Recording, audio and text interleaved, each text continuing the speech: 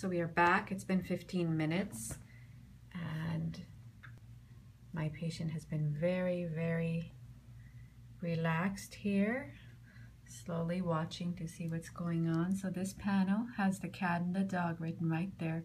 That's considered to be a positive reaction. We just measure that. The next panel, for her, it was the mustard. Dust is right here. We always have a negative control, which is in this case a saline and a histamine. Everybody will be positive to histamine. What this means is you don't have any medications on board that could block your reactions. A lot of people are interested in having mold testing. This was the mold panel. It was about 10 different types, completely negative. And in her case, she is in fact truly allergic to a number of things. Starting at the top was the grass, the Bermuda grass, Johnson grass, weeds, which occur in the fall. Again, confirming that dust mites, the cat and the dog. And this was all done in a matter of 15 minutes. Thanks for watching.